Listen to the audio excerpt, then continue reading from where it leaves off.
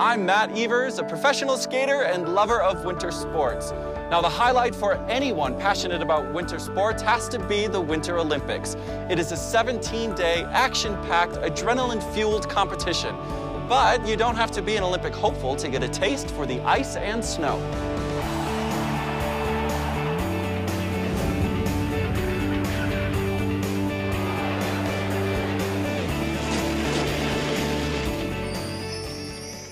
Where can you witness flying chicken salads, UFOs, and rusty trombones? No, it's not a joke. It's actually one of the high-octane events of the Winter Games, snowboarding.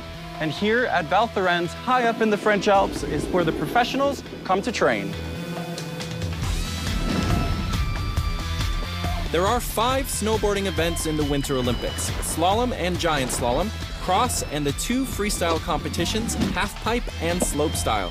These are the ones where you'll find board grabs and spins with crazy names. There may be at times a little friction between traditional skiers and the more rock and roll snowboarder, but the two do have common links. The first snowboard was built by fusing 2 skis, and modern freestyle skiers were inspired by snowboarders' tricks.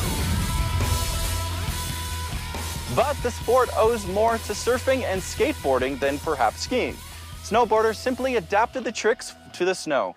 Inevitably, this meant constructing obstacles on the mountain to jump, slide, or skim over. Needless to say, this didn't go down well with skiers, and soon specialist snow parks were built to keep the trick boarders away from the main trails. This paved the way for the development of a new generation of pro-winter sports. A key skill in snowboarding is the ability to ride switch, when a boarder changes which foot is forward. To help, they use a curved tailboard to make smoother transitions. This is essential in the halfpipe when competitors try to get maximum height, or air, to perform extreme stunts.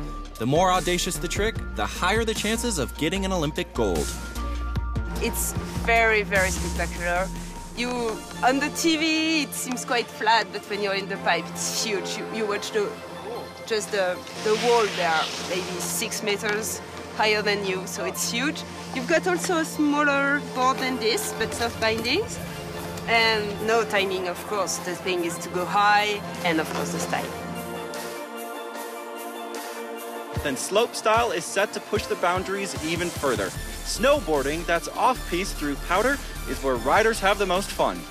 Slopestyle is the new Olympic event which aims to recreate off-piste challenges with obstacles and jumps.